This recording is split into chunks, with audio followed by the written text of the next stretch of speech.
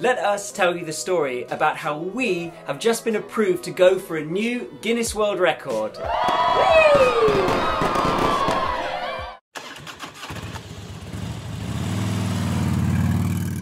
Good morning world, welcome back to the channel. We are Lavi and Ollie and we have been traveling for the past 5 years.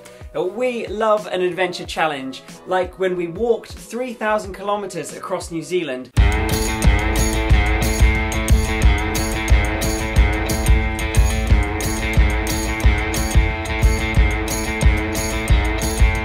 Or drove 15,000 kilometers across Europe in a 500-pound van.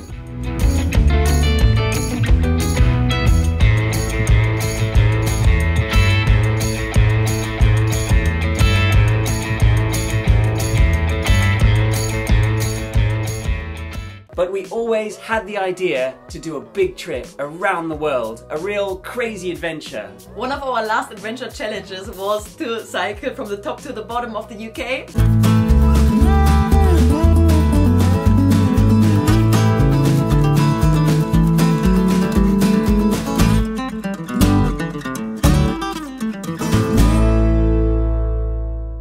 But we quickly realized that this would be far too exhausting to do a trip like this around the world. I think that our next trip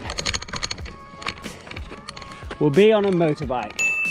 So that's where the idea of the motorbike came in. So we started searching online.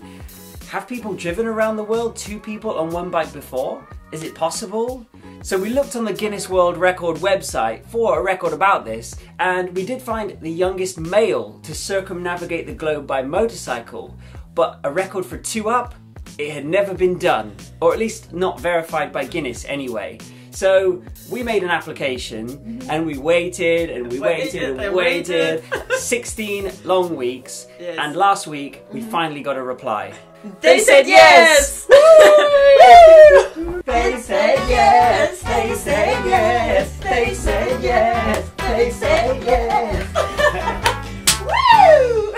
A new record, youngest pair to circumnavigate the globe by motorcycle, riding pillion. My bum is hurting already.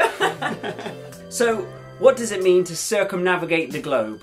Well, it's more than just driving around the world. Guinness have a very defined set of criteria for this, and here are the main points. Number 1. The start and finish points must be in the same location. Number 2. The journey should be continual and in one direction. Number 3. The minimum distance travelled must exceed the equator's length, or more than 24,900 miles, or roughly 40,000 kilometers. Number 4. The participants must pass through 2 approximate antipodal points during the attempt. Now, antipodal points are 2 points that are directly on the opposite side of the globe to each other, like Christchurch in New Zealand and A Coruña in Spain, or Wuhan in China and Valdivia in Chile. So even though we don't have a bike, we don't have gear or equipment just yet, we have our plan for the next 2 years and we are hoping on leaving next month.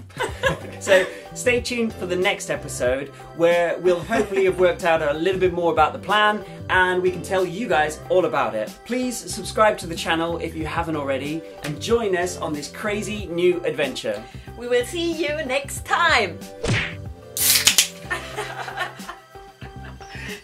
Cheers!